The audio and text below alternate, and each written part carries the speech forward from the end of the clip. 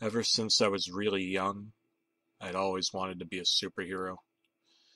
When I was in the second grade, I used to take my pencil and stick it between the gap in my front teeth and call myself the Beaver.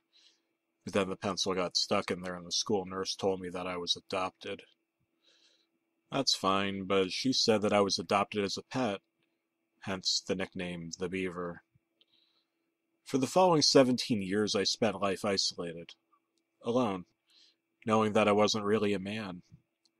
I skimmed through maps, almanacs, and atlases, shrugging at the curveball life had tossed me and hoping to slam a home run out of the park. But it was no use. 17 long years of running away from home later, I never did find my real beaver parents. That was when I realized that I was only human after all. Daft Punk. By the time I was in my mid-20s, all of the best-looking ladies had been adopted, and I was a man left alone with his deepest, darkest thoughts. I finally went for my third-grade education. While sipping on a grape-tinned juicy juice and contemplating where life went wrong, I considered something deeper. I'd just learned earlier that school day that Y is sometimes a vowel, and it made me wonder if maybe, perhaps, I was also part beaver, after all. I informed Mrs. Syphilis of my confusing notions, but rather than encourage me that way you'd normally trust an elementary school teacher to do, she sent me to the school psychologist for electric shock therapy. "This will only hurt a little," the school psychologist proclaimed. Yeah, well, 17 shocks later, I was in a coma, and that's where I am today. Being a superhero was what I had always wanted to do. I remember, back when I was a younger man in the first grade, I used to watch a television cartoon called Underdog. It taught us a lot of valuable lessons, such as how sharing is caring, how eating a hamburger every now and then is okay as long as you also eat your greens, and that you can do anything you ever wanted to do as long as you used to believe in yourself. Inspired by this message from above, I used to tie a towel around my shoulders and eat dog biscuits and run around the house shouting, "There's no need to fear, Underdog is here!" Because I thought of myself as an underdog. Also, those dog biscuits tasted really good. They don't call 'em "bet you can't eat just one" for nothing. When I woke up from the coma, I was locked in the school attic while I waited for my parents to arrive. When they picked me up, as one might imagine, they weren't very happy. Dad was scowling, so pissed off that a vein could visibly be seen snapping out of his forehead. My mom told me that I was grounded until I could really learn how to fly in real life, just like Underdog. And the school psychologist told me that my Oedipus complex bothered him and that I should at least try to talk things out with Dad. My dad wasn't the sort of guy to show his emotions unless he was pissed, though, so it is what it is. Now, looking for jobs ain't easy when you're an elementary school dropout. I tried Mickey D's, but they weren't hiring. I gave janitorial work a go, but it only got things messier. The town library needed someone to monitor the computer lab, but I wasn't much into book learning. Finally, just when I was ready to buckle my dignity and return to Barack H. Obama Elementary, a forcibly changed man, I found it. In the classified section, toward the back. Whoever posted it must not have had much money. Perhaps it was also a test. It must have been a test. They wanted to challenge job searchers to persevere because if anyone had the stuff to go for a job as great as this one, there were going to be a lot of folks who wouldn't make it through the vetting process of flipping through all those pages. Vetting. What a pun. As you may have worked out by now, the job was for a dog walker. Dog walker. Dog walker. A nostalgic job for a nostalgic kind of guy. I, Doug Walker, the Beaver, had finally found my true calling in life. When I got to the manor of the pet parents that I would learn to call Mom and Dad, I figured that employers were best referred to with that level of deference, something felt awkward. There were no cars in the driveway and all the lights were off, but they told me they'd be there at 3:11 in the afternoon, and checking my digital wristwatch I once ordered using UPC codes from the side of Dunkaroo's dipping containers, I knew that I was not mistaken. I considered going back home, but again, as foolish as it may seem now, there was the consequence of having to finish my degree, and I wasn't about to sink that low. I lifted the knocker and let out 5 steady knocks. Knock, knock, knock, knock, knock.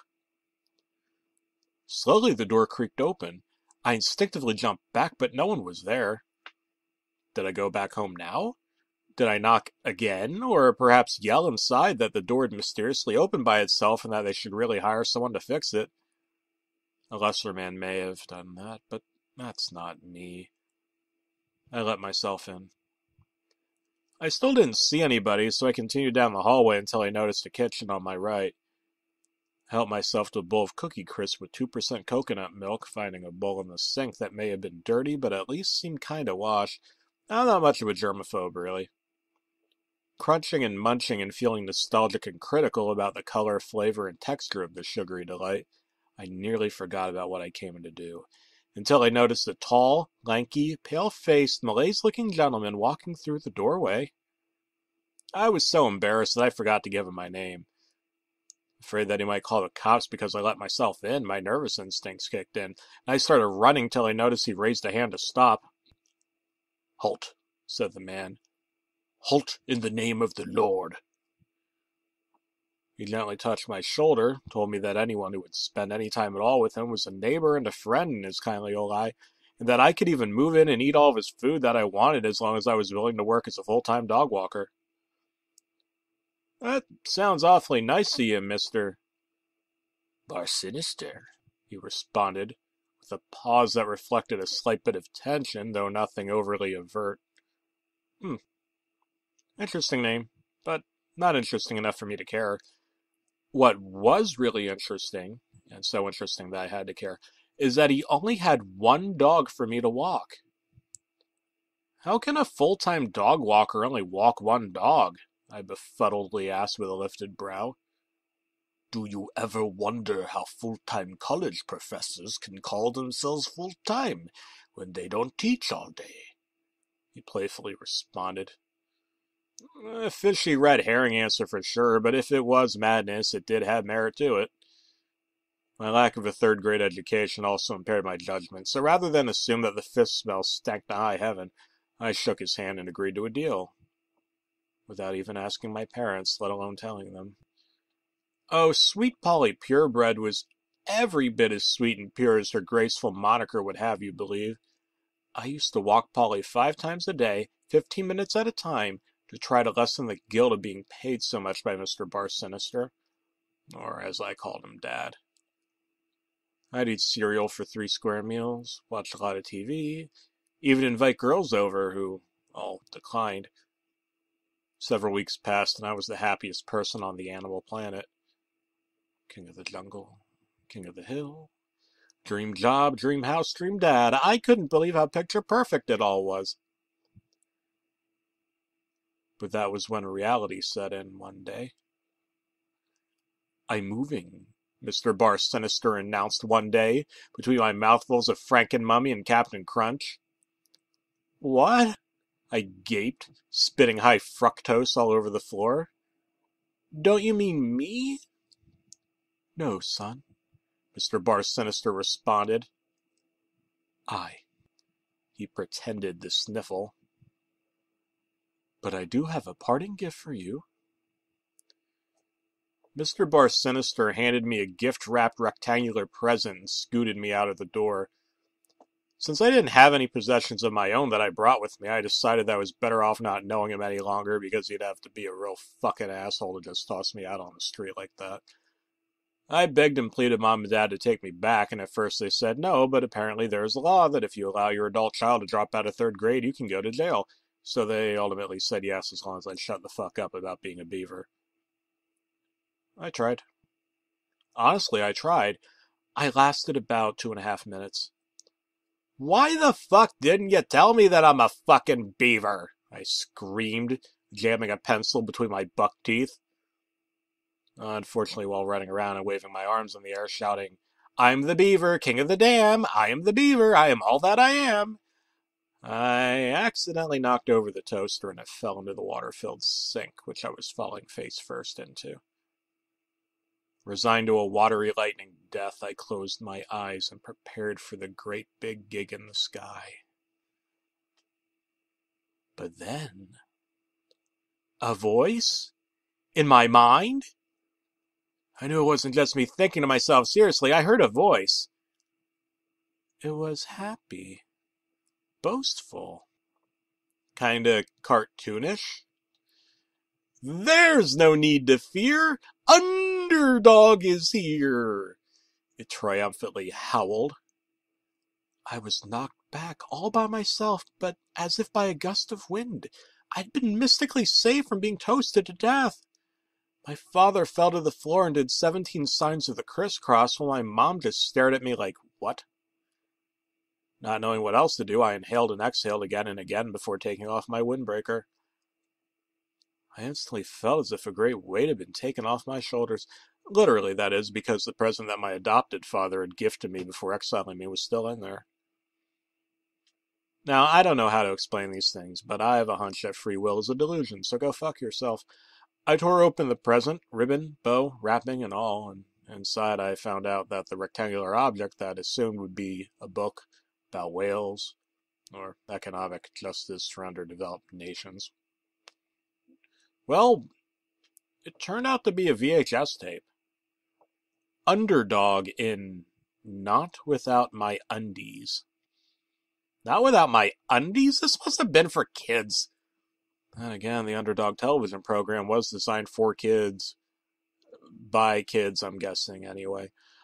Although our toaster would need to be dried out, we still had a highly functioning VCR, which I yanked out of the closet, set up. Simply couldn't wait to push play for. What about popcorn? My mom asked, putting a carton of Jiffy Pop on top of the oven. It can wait, I exclaimed. I'd never been so excited to watch a children's cartoon in all of my adult life. The episode started as normal, I'm guessing, because I don't remember ever watching the Underdog television program before, in all honesty. The theme song was just the word underdog repeated again and again, but it was in such a high-pitched Alvin and the Chipmunks kind of squeal. Underdog was an anthropomorphic dog man wearing a red poncho with a U in the center, and a blue cape that could have easily represented one of the towels that I used to tie around my waist years ago. What was especially unsettling about this U-Dog character, who I later learned was indeed the eponymous Underdog, was that he didn't have any fur. Perhaps he's a Mexican furless, I laughed to myself, sticking my hand in the now prepared carton of Jiffy Pop that Mother had cooked up for the entire three-piece family to enjoy. Children, Underdog muttered under his breath like a mutt. I have hepatitis. His jaw was shaking. What the fuck? The camera zoomed into his bloodshot hound-like eyes. I am hepatitis. Bring me Titus. Name your firstborn Titus and bring him to me. Hepatitis. I know what it's like to be an underdog, I muttered under my breath, being an involuntary virgin. I didn't even have a firstborn, and I myself wasn't a firstborn either. The scene transferred to Underdog at his daytime job as a shoe shiner. Underdog, in disguise as an everyday shoe shine boy, was shining a pair of high heels for what appeared to be an anthropomorphic manatee woman. I want new shoes, the manatee lady asserted for no apparent reason, given that this wasn't a shoe store, but a shoe shiner. Ma'am? Shoe shine boy muttered under his breath. I have AIDS. What the hell? Shoe shine boy continued polishing the shoes, finishing the job by spitting on the end bits. You can't get AIDS from saliva, he offered. A cartoon piano fell through the ceiling, crushing the manatee woman alive. Highly realistic non-cartoon gore flew everywhere while Dad choked on his popcorn. Fortunately, I knew the Heimlich maneuver and saved his life, thrusting him in the back and causing him to expel the vandalous kernel pieces. Thanks, son, he rewarded me with praise. As a result of the tape, we were back on speaking terms, so that was positive. The next segment featured Shoeshine Boy sitting on a park bench and playing an acoustic guitar. An attractive-looking anthropomorphic dog lady, not that I'm a furry or anything, strolled past while Shoeshine Boy whistled like a perverted asshole. Hold my beer, he demanded with confidence to absolutely no one before strumming some acoustic chords and letting out a nasally head voice and singing. Today is gonna be the day that they throw it all back to you. He attempted to seduce dog woman who smashed him over the head with a vinyl player. The hypothetical camera zoomed in, revealing the hit record, pun intended, as Park Life by rival Britpop sensations Blur. At that point, the telephone went off in real life. My parents still use a house phone, so a rather obnoxious ring went straight to voicemail. No voice message was left, however. Must be a wrong number, Mother Dearest suggested in her naivety. The next scene was even more horrifying and sad. Shoeshine Boy was wearing one of those cone things that dogs wear when they aren't feeling so good. Given that those look kind of like vinyl record players, I assume that this was a deep metaphor for something or other. I can't shine shoes in such a grim, dark world, Shoeshine Boy muttered to himself, disenchanted with the world around him. Either I get hurt or someone else does. What's the use of doing a good deed if the only reward is misery? Shoeshine Boy turned around, focused his eyes, and I couldn't believe it. What happened next was so highly unlikely that I just couldn't believe the truth. Shoeshine Boy was staring directly at the viewer. Me! I was the viewer! Walk the dog, Doug. The morbid canine order of the television viewing audience? What the crap? Dad uttered in disbelief. Our son's name is Doug, Mother stated matter-of-factly. Woman! Dad exclaimed. You know damn well that Doug left us 17 years ago. The fuck? I'm right here, I insisted. Shut up, Doug, Dad rebutted. You're ruining the moment. Realizing that Dad punked me, I considered returning to watch the tape, but that's when an unexpected and unpredictable event occurred. I had never seen anything like it in my entire life, and yet it occurred right in front of me. The front door blew right open. There was no one on the other side, or if there was, they didn't knock or walk in or anything. I got up, examined the area, and noticed absolutely nothing abnormal until I perused the floor. A note? I smacked on my stylish Buddy Holly glasses, but the wording was obvious. Walk the dog, Doug. In cursive. I couldn't help but get the feeling that I was being watched. Did you ever get the feeling that you were being watched? It isn't a fun feeling. If someone is indeed watching you, that means that something not so pleasurable is happening. Maybe you like the same girl as they do, or they view you as some sort of competition for their precious petty vice. Maybe they're watching you play with yourself. It's weird.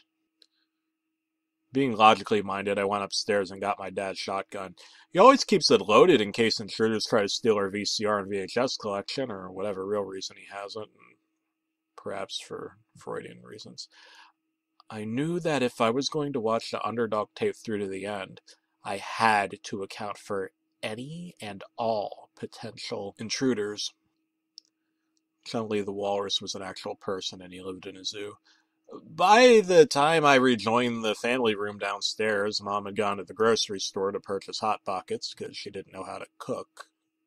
She prepares pre-made foods as a sign that she loves us.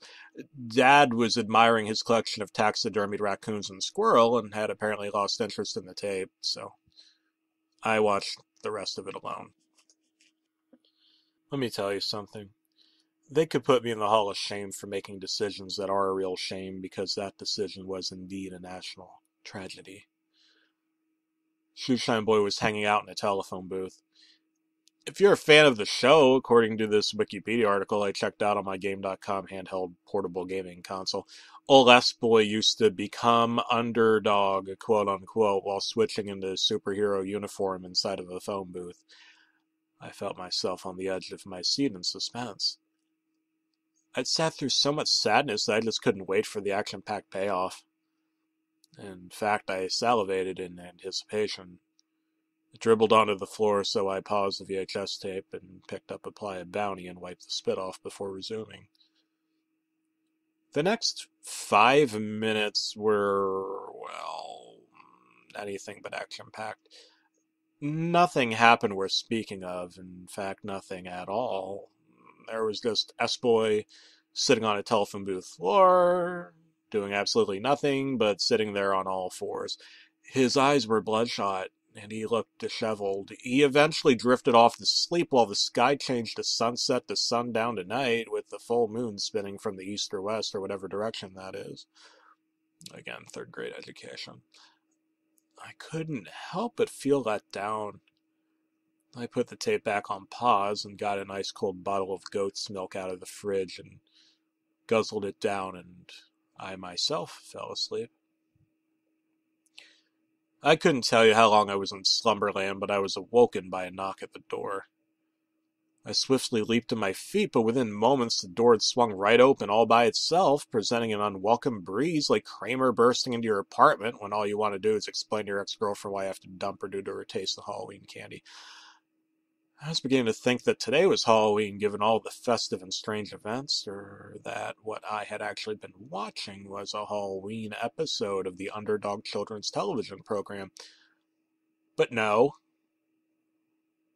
I walked over to the door, and another slip of paper that must have been inserted through the doggy door had presented itself. You either walk the dog, or I'll walk you, Doug. Okay, what the fuck? That was obviously a threat, but it was the shittiest and most empty threat ever. It was so weak sauce that I went back and watched a freaking tape of all things. Our hero stared directly at me like he did once before. There's no need to fear. Well, I'm homeless, muttered like a drunken person. It was then that I noticed the broken beer bottle shards all over the telephone booth. Given that the show took place in modern times, I guess no one used telephone booths, and that's how he could live in a telephone booth without anyone giving much of a shit.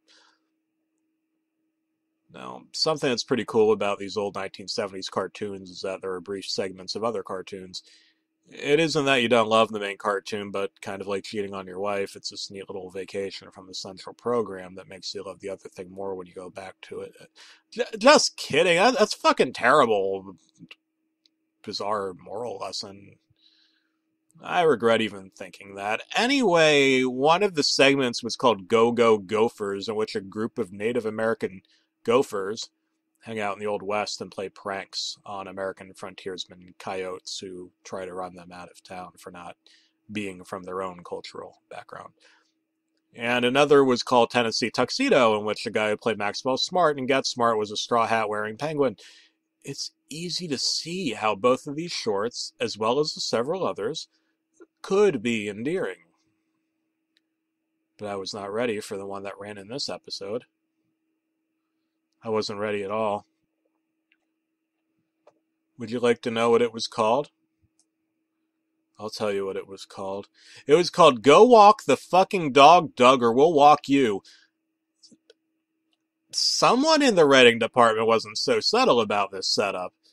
It was about a kid who grew up thinking he was a beaver, abandoned his school and family, found out that he wasn't a beaver, tried to go back to school, discovered that it wasn't working out, and got a job from a newspaper because he didn't have anything else to do with his tedious and depressing existence.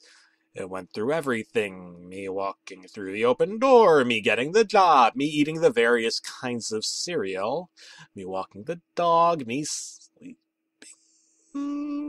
using the bathroom. Okay, this was weird. I wasn't cool with this. There's only one way that this tape could have been made, and that was by Mr. Bar Sinister. It was the only part of my life at the time. It didn't even appear in the tape. It was a dead giveaway. I grit my teeth harder than an angry nerd, grasped my dad's gun, and headed where I had to head. Anticlimactically, I could hear the last of the tape in the background. Underdog muttered, "There's no need to fear. Underwear is here," to an audience laugh track that didn't taper over an entire half a minute.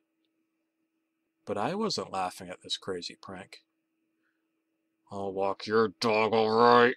I'll walk straight to the fire hydrant and unzip," I asserted like a Hollywood badass.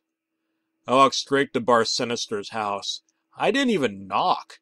The door didn't open for me, but it wasn't locked either, so I turned the knob and walked right in on my own. I didn't even care if he minded this time. This time, I was going to get answers. No bullshit, no edgy yucks about the indentured servants of the academic establishment. I needed to know exactly what he was up to. The several weeks I'd spent living at his manor. Of course, I'd conveniently forgotten something.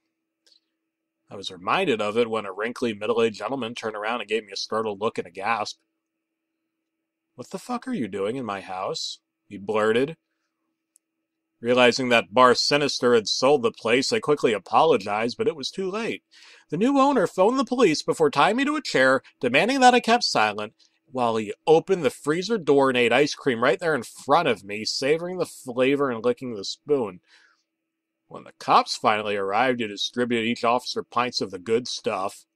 It wasn't Briar's, I can tell you that much, and they all took turns eating ice cream. In front of me, my eyes filled with tears at their exclusive feast before they finally cuffed me, took me down to the station, and asked me 20 questions. Oh, they showed a complete lack of interest in the Bar Sinister situation, but the color flushed from their face when I mentioned the tape. My understanding is that they raided our family house and burnt the VCR tape still inside of it right to a crisp. The house caught fire and also burnt down. Years had passed. I'd settled into my new life as a manager at PetSmart. My parents had long since moved to South Dakota to assist with the native gopher population, inspired by the Go-Go Gophers short and Underdog-related research that they subsequently conducted at my father's psychology lab. Meanwhile, my own psychological reaction to the tape was to move into a telephone booth, where I survived off of muffin tops from a nearby Dunkin' Donuts dumpster. It must have been several weeks before the telephone finally rang. I picked up, but there was no answer. "Must have been a wrong number," I muttered in my naivety. 3.5 minutes later, it rang again. I assumed that it must have been my manager trying to get me to work unpaid overtime without clocking in, so fuck that shit. Finally, it rang one last time. Disconcerted and disheveled, I frantically lifted the phone. Hello?" I mumbled, clearly under the influence of alcohol. "Look over there," a hoarse, anonymous voice responded. "Huh? Huh? Huh?" "It's no joke, Doug." Who the hell was this guy? "It's a bird. It's a plane. It's a frog." "A frog?" I shrieked in a whiny, emasculated, prepubescent-esque voice. "No, it's not a frog, you asshole." Instinctively, and with nothing else to do with my life, I looked up into the sky and gasped. There was smoke.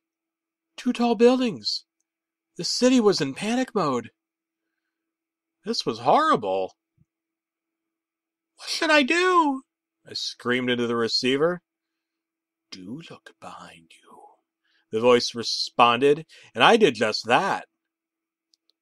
Running my hands through broken beer bottles, I somehow found a baby blue towel. "Try it on," he sheepishly suggested. Empowered by my bleeding hands, I fastened the towel around my upper torso. "I think I get it now," I explained. "Good," said the sinister voice, hanging up the phone. Decorating my tighty-whitey undershirt, which I was wearing as an overshirt with a blood-red U, I had completed my transformation. "There's no need to fear. Underdog is here," I triumphantly exclaimed, stammering out of the phone booth intoxicated. Stumbling through the park, I arrived at the Towering Heights apartments approximately 5.5 hours later. The smoke was gone, but a sinister fog remained in my heart. Something was not quite right. I barged right into the suite where I was greeted by a secretary. "Checking in?" the damsel responded in clear distress. "Ma'am, I am a hero, not a snail. I cannot linger on small details. I ran up the stairs to the presumed source of the fire while Mrs. Gonorrhea called the police. But I knew what I had to do, and I was running out of time. Door 311, the devil's number. This had to be it. I slammed the emergency fire outlet and lifted the extinguisher, smashing through the wooden door with a blunt object. "Evil is as evil does. Joseph Smith married many loves," I yelled as my battle cry. For some reason, I bumbled into the kitchen area, visibly hungover, before Well, I just couldn't believe it. "Bar Sinister?" my rival nemesis exclaimed. "The Dogman has finally walked." He twitched his evil mustache in an epic final battle presumed, and by that I mean I smashed him in the head with the shovel. Before long, the cops came and arrested the man, but accidentally arrested me instead somehow. As for me now, I'm currently awaiting trial. But can a man who's been through so many trials actually be awaiting trial? Besides, I'm more of a serial eater than a serial killer. Justice will prevail. In the meanwhile, officer, I appreciate this opportunity to inform the children of the dangers of dropping out of school. I've been good. May I have my ice cream now? The end.